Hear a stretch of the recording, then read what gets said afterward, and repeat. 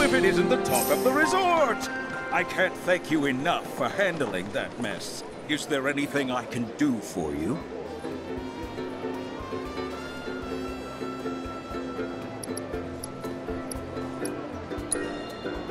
Who? Oh, that ungrateful schlub. I hope the hero is enjoying his 15 minutes of fame. It won't last, and neither will his hilltop roach trap. Just give it time.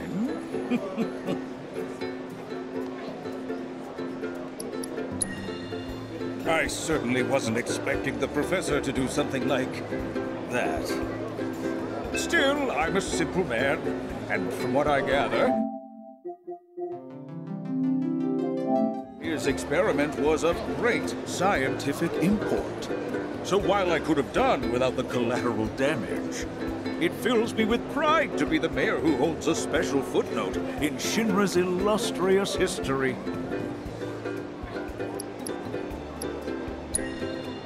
There were a few injuries, yes, but no guests were killed.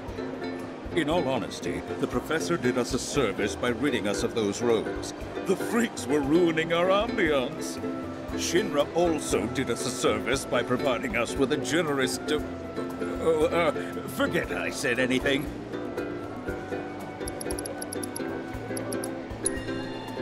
Well, all that ugliness is in the past. Let's look to our future. One that's bright and mutually beneficial. I'm not buying it. Oh, surely I can sell you on the idea of lending the merc I've hired a hand. What's this about a merc?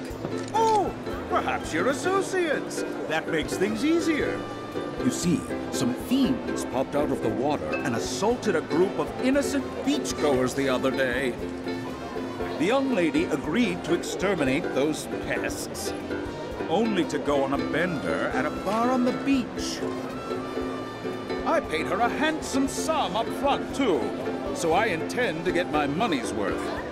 Oh, and after you've gotten rid of those monsters, as a personal favor, I want you to take care of that merc. She's been spending the money I paid her to do nothing but party. It's time she learned there are some folks you don't cross. Agreed. I've no doubt you'll find her at that damned bar. Do give her my regards.